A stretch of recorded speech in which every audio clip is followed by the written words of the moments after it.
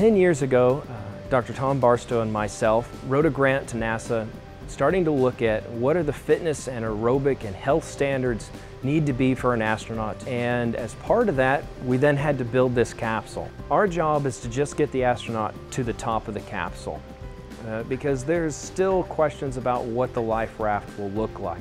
And we anticipate that one of the harder challenges is going to be climbing this ladder and getting on top, especially when you've got an astronaut who's got weaker muscles, a weaker heart, balance issues, and now you've got a capsule that's on open seas with a rocking motion. So we're taking EMG measurements to look at muscle activation, which muscles are actually used on a given movement, a given task.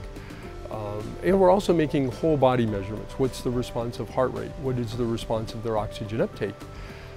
So that we can look both specifically at individual muscle requirements and what combination of muscles are required to do a given movement or task, as well as what the whole body response is to those tasks.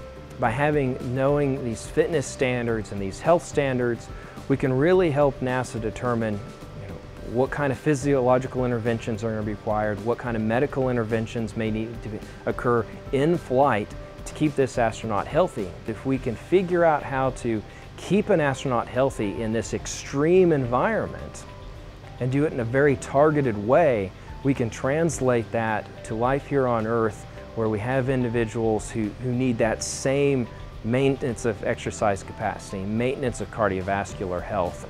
So it's really helping both groups of individuals, the astronaut and those here on Earth.